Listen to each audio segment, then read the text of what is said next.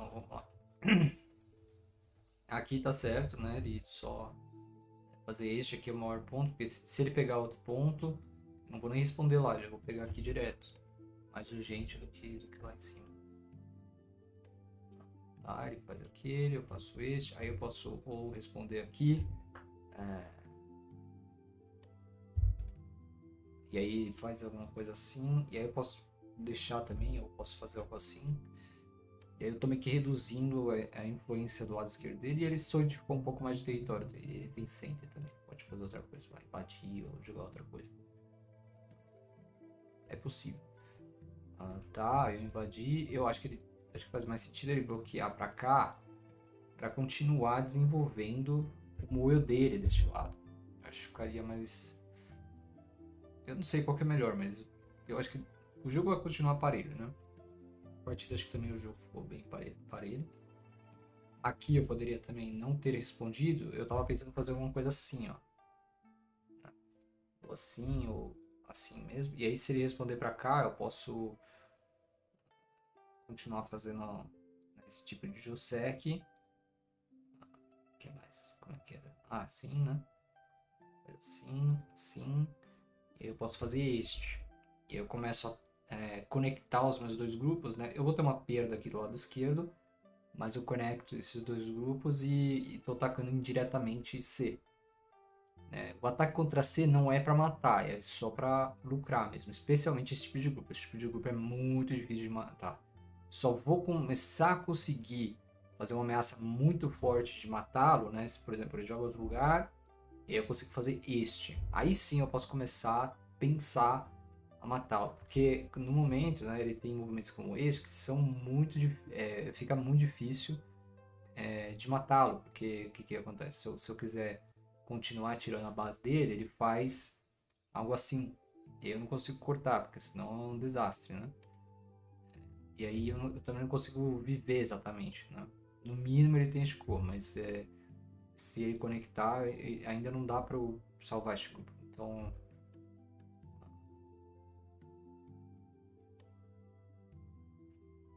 pensei em responder o Q6. Era uma opção, o Q6.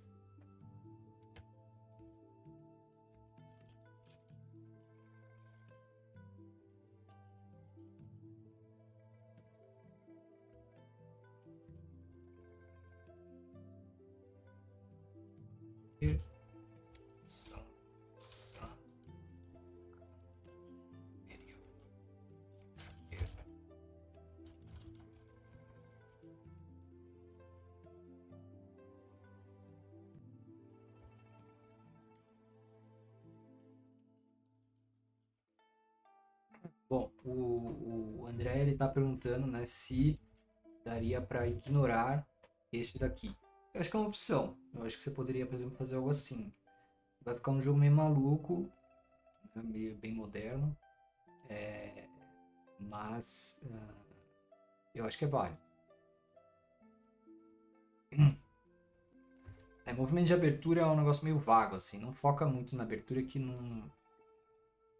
assim, tem tanta coisa possível, não vai ser isso que vai mudar a vida de ninguém, sabe?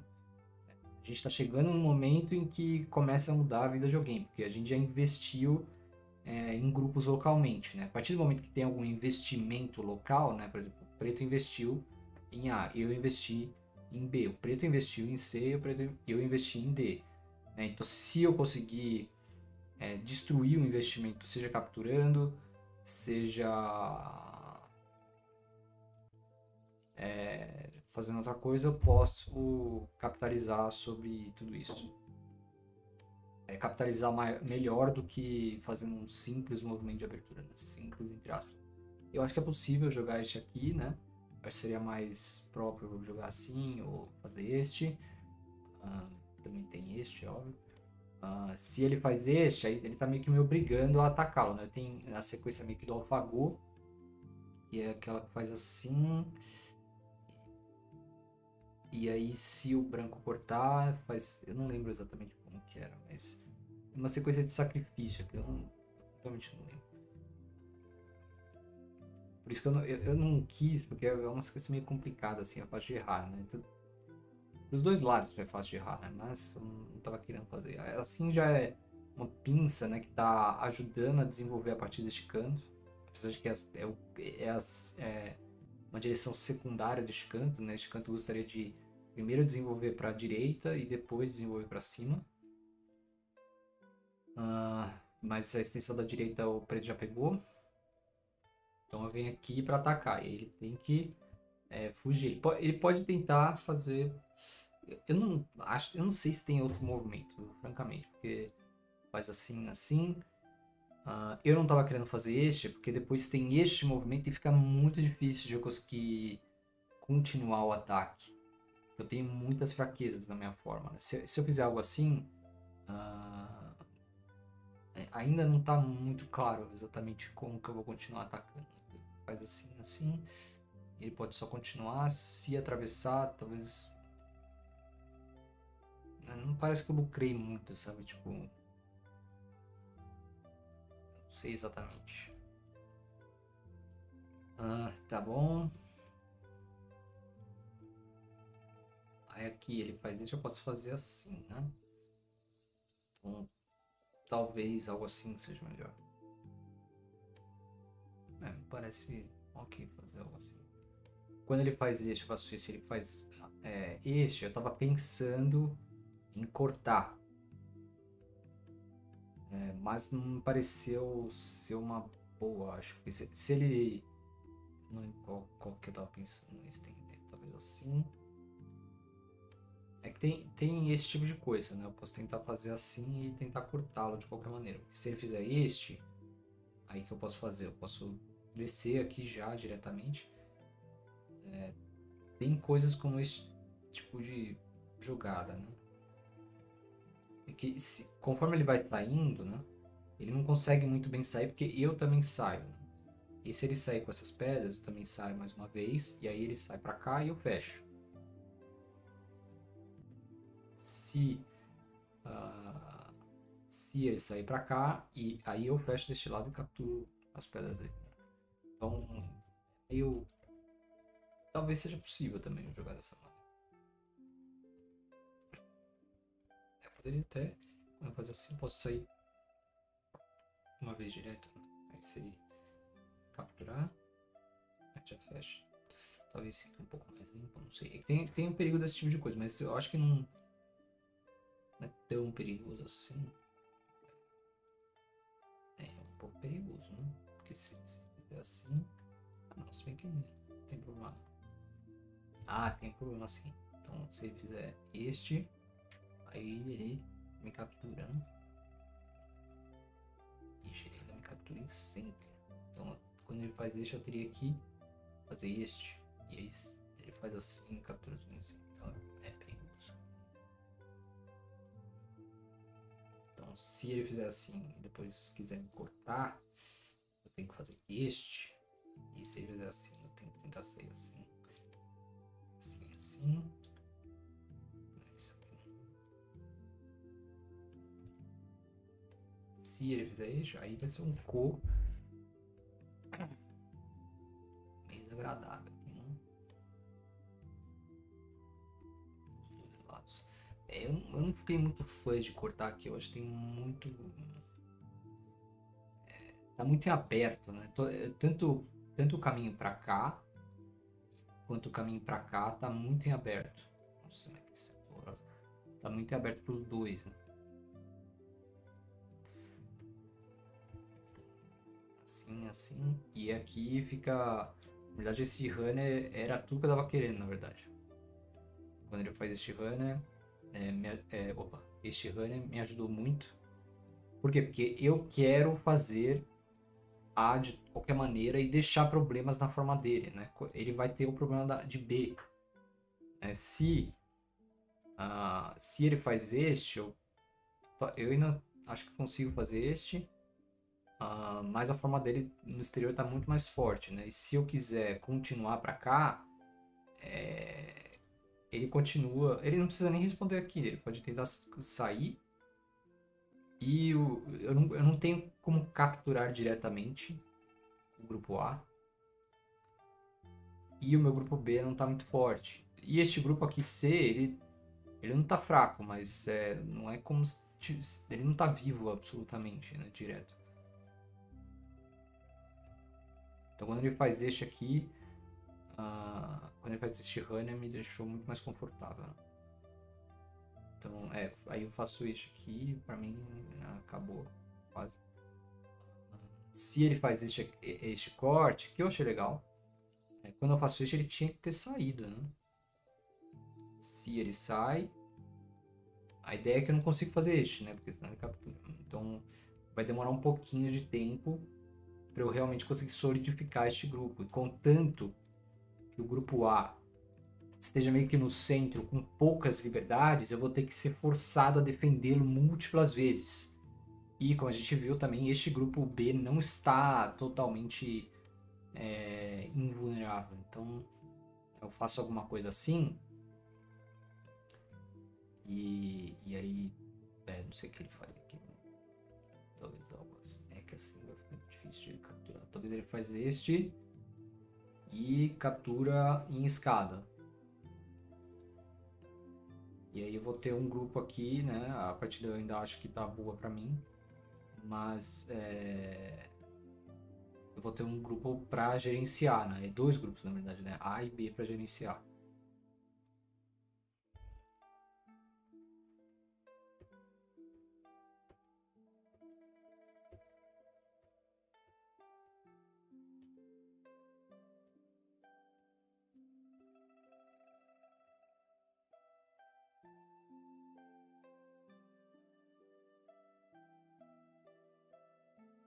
Aqui fica difícil de ele cortar, né? Se ele cortar, não tem como, né? Quando ele faz este, aí sim ele vai poder pensar em cortar. Não sei se ainda dá, mas porque tem muito ágil, né? Dá até dá, mas por exemplo, se eu jogar em outro lugar, ali é muito importante esse movimento, né? Se eu jogar em outro lugar, quando ele me corta, aí agora ele pode me cortar realmente, mas eu vou ter movimentos como este aqui, por exemplo. Eu acho. Não sei nem se funciona. Se ele descer, aí eu posso fazer assim. E aí assim, será que ele pode sair? Acho que ele talvez até consiga sair, né? Então, tem muito... será que eu consigo fazer mais um? E será que eu consigo mais um? Eu acho que não, né? Porque eu não tenho a escada. Agora, né, eu não vou conseguir capturar assim, porque ele consegue sair. Ele consegue sair dos dois lados, né?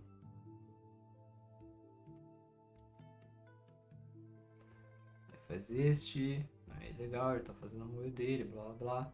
Mas tem muito ágil por aqui, né? Esse daqui é um movimento bem comum.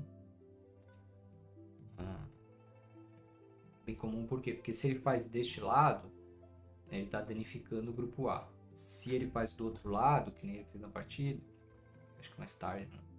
Ele tá danificando o grupo A. E ele ainda tem muito ágil contra os dois grupos, independente de que lado que ele faça saltar.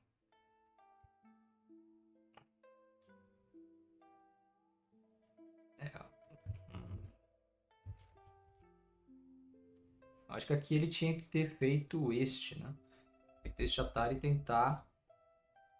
quando ele atravessa a minha forma de A para B, vai ficar mais fácil de lidar com aquelas fraquezas que a gente viu em C. E aí se eu... independentemente do que eu faça lá em cima, pelo menos você vai estar mais forte para cá, né? Aí quando eu faço este, pode fazer assim, assim e assim. E agora acho que o edge não funciona. Não funciona. Você vai ter uma forma muito melhor.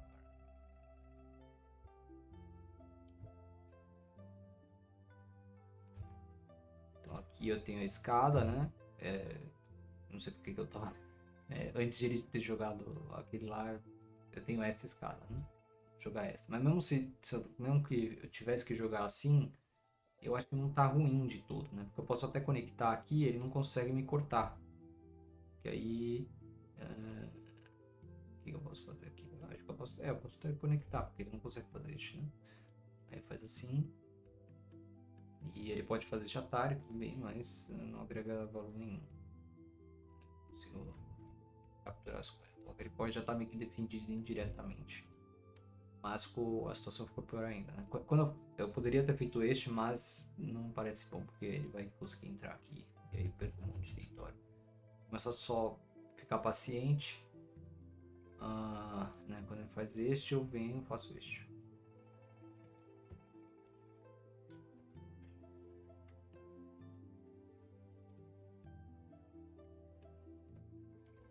Que ele tinha que, se ele for defender, ele tinha que defender assim.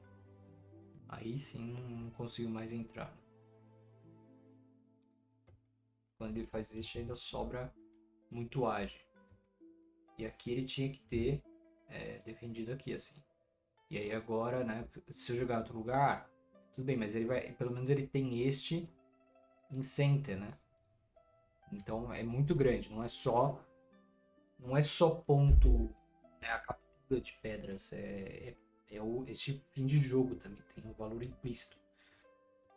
E eu faço tudo isso em center também. Ele está se defendendo para não tomar center. Captura em center. Captura em center é muito, muito grande. Aqui talvez ele pudesse ter aqui ele deveria, acho, ter conectado. Né? Porque eu vou responder. E aí ele já defendeu, é bastante ponto. Eu não tenho como não responder. Se eu não responder, né, se eu jogar em outro lugar, aí ele pode... Eu acho que ele já consegue me matar. Pelo menos ele consegue me matar. Ele faz assim. Será que eu consigo viver ainda? E aí? Se fizer assim... Se fizer assim, só conecta. E se fizer assim... Talvez dê pra matar ainda. Assim.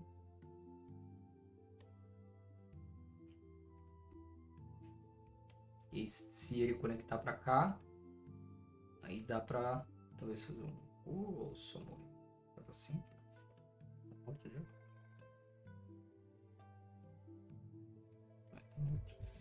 E se...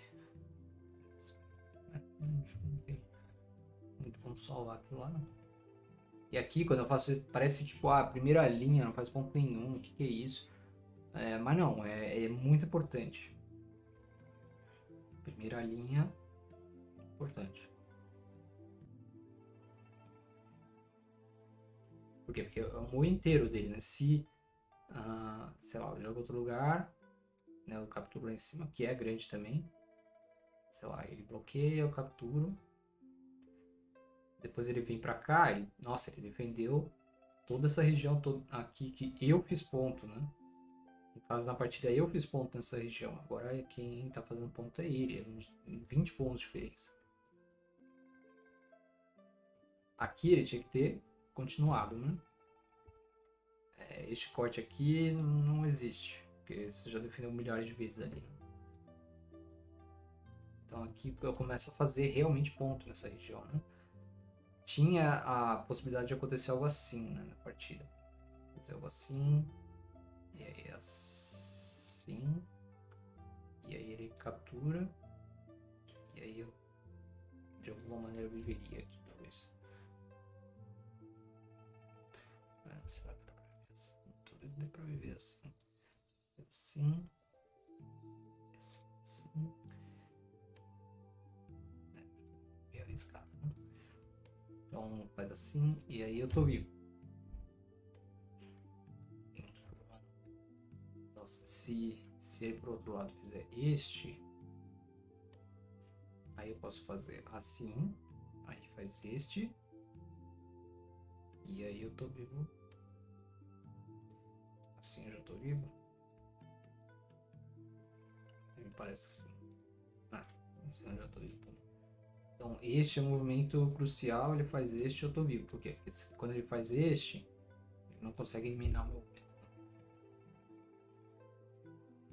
Então, tá, mas eu optei por uma variação mais pacífica aí, e o importante é manter o center, né, nessa etapa do campeonato. Este movimento não é muito bom, porque eu vou fazer o nó de bambu e eu vou continuar com o center, para continuar invadindo.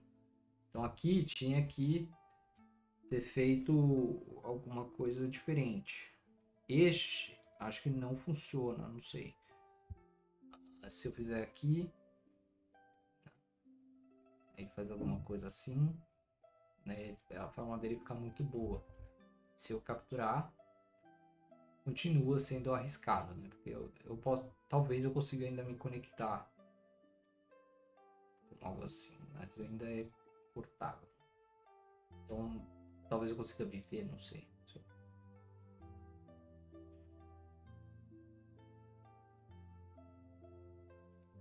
Faz assim, assim, parece muito arriscado. Então, talvez este aqui fosse possível. E aí, se eu tiver que fazer este, e aí eu cortar, aí você me dá.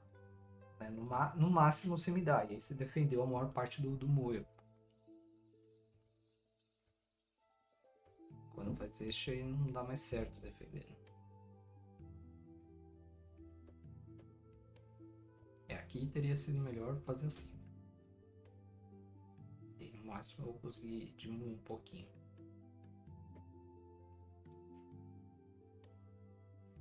Não consigo nem fazer este. Acho que preto tem escada, né? Tem este. Mas meio que assim funciona os dois. Ah, tem assim, né? E aí vai... É possível morrer aqui. Acho que vai.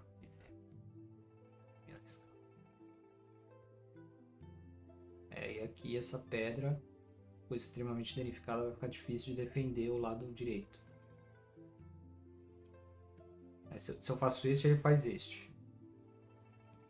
E aí, se eu capturar, ele desce. Então ele mantém quase todo o território dele.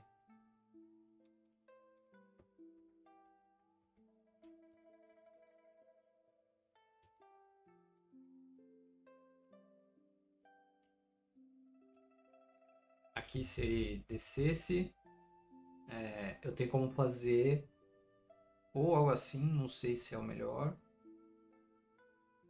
Parece uma boa ideia. Então, ó, já sei. Se ele descer, eu posso fazer este.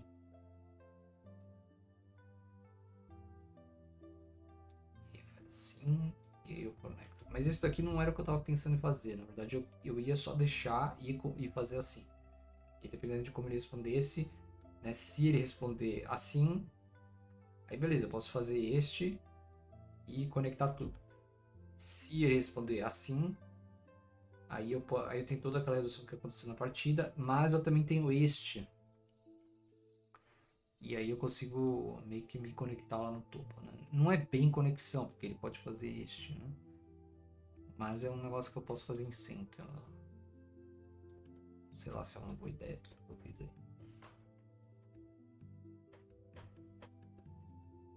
O resto é Io ser pequeno. Acho que era isso que eu tinha para essa partida. Alguma dúvida?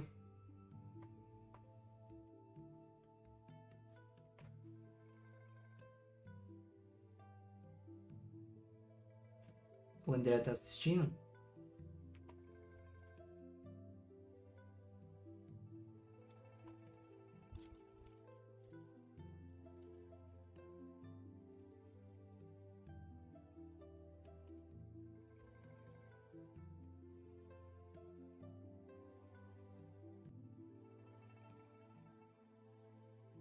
Depois de perder o grupo do esquerdo, não tinha como ganhar mais. Eu acho que...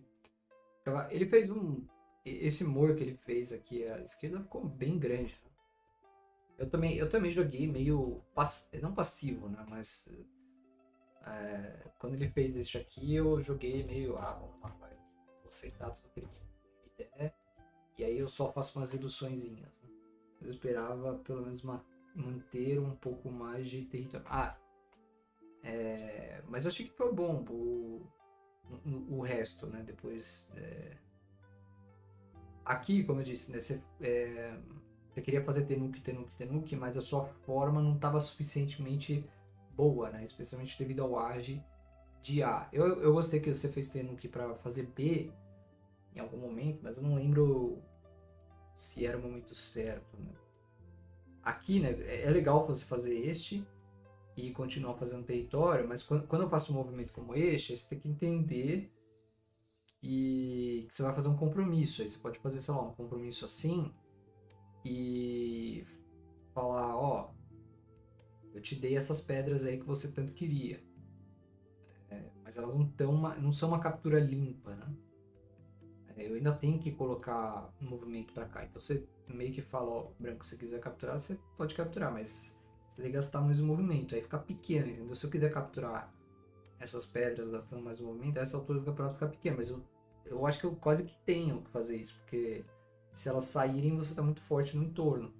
Então você poderia, se eu capturar aqui, vai numa escala ligeiramente maior do que o normal, você já defendeu a sua forma aqui no lado inferior. Eu não consigo mais penetrar, não parece que eu consigo. E aí você pode pensar em fazer algo assim, mas eu acho que talvez seja urgente se defender no topo talvez. Eu acho que você consegue até fazer alguma coisa assim. Já seria um pouco melhor do que aconteceu na partida, né? Faltou defender essa região de ar. Era uma defesa que eu conseguia meio que contra-atacar e ficar com center. Então é uma defesa... É meio que reversão de center, né? E não precisa salvar tudo, né? Você tentou, acho que, salvar tudo, porque acho que depois que você viu que você morreu com C, você falou, puta, eu não posso perder nada. Mas a estratégia de Mega Moyo é boa, porque fica um moio grande, né? E aí se o seu adversário tiver que invadir, tá com a mentalidade de capturar um grupo de 2. O grupo 2. Fica assim, você pode até capturar, mas como a sua forma no entorno, né, aqui de D não está boa, mesmo se você capturar aqueles grupos lá, são 3 pontos no centro, não compensa muito. Se você tomar dano aqui no lado inferior, não vai compensar. Agora, se você não tomar dano, tudo bem, é uma captura meio grátis, né? Mas vai ser difícil, né? Então se você digamos, vamos voltar aqui. Então se eu faço isso, cadê?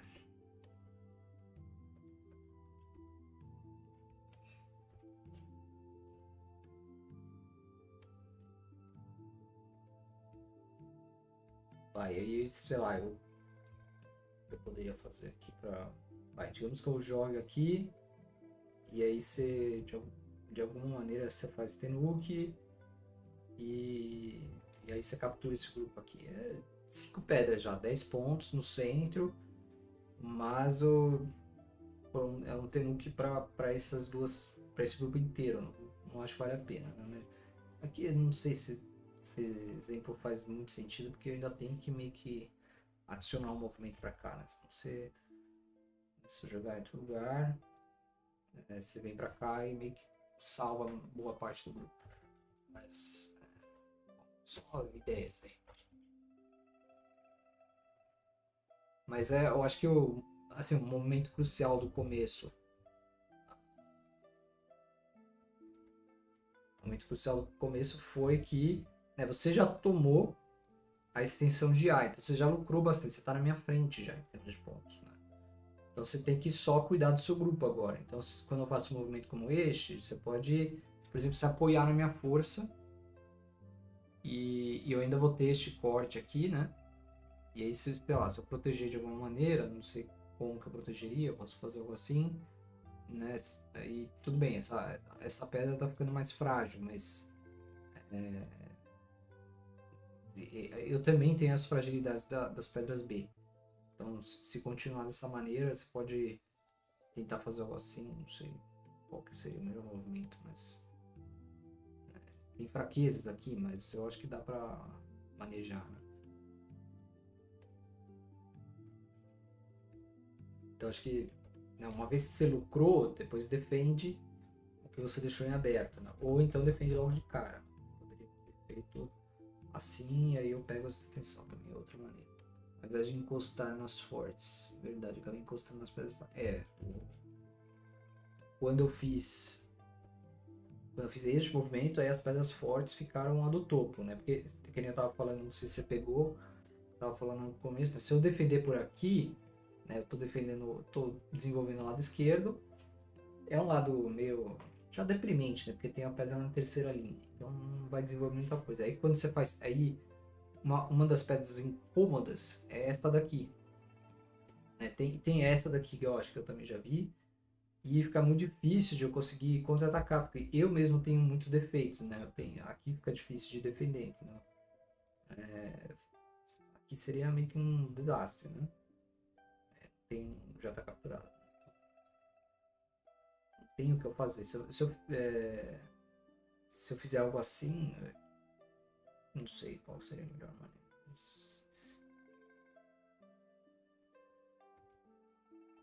Eu acho que o melhor é fazer este, porque quando eu faço este, eu posso. Eu acho que dá pra fazer algo assim. E aí, como que eu defenderia? Aqui é muito, muito incômodo, né? E aí pode defender assim também. Né? É difícil, né? Um dos movimentos mais incômodos dessa forma inteira é B. Aí por isso que eu joguei pra cá. Agora, se é o melhor movimento, eu não sei, depois eu vejo com o computador. Mas aí você se apoia nas minhas pedras fortes. Eu posso continuar te atacando, mas conforme você vai defendendo A, você ganha força, né? E você ganha também paciência, porque eu vou ter que voltar para, de alguma maneira, defender B. Né? Este grupo C ele não está 100% saudável. Então, defender B e eu ainda tenho D para defender também. Se eu defender para cá, aí você pode optar por uma variação mais pacífica, que é fazer assim. Né? Aí você tem uma excelente forma. Aí, de alguma maneira, eu vou ter que defender. E aí você pode continuar a sua vida assim também. Pode fazer assim. Né? Fica difícil de te atacar. Você tem muito boa forma aqui no centro. Apesar de que não tá vivo, né? Você consegue fugir para cá. Né? Já tem forma razoável para fazer olho. Eu tô meio fraco aqui. Né? Dá para fugir para cá também. Né? Você tá fazendo uma região lá no topo. Acho que eu já falei bastante coisa aqui. Mais alguma dúvida aí?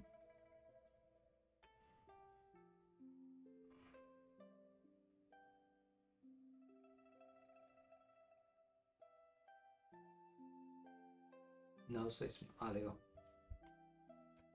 Obrigado a você aí.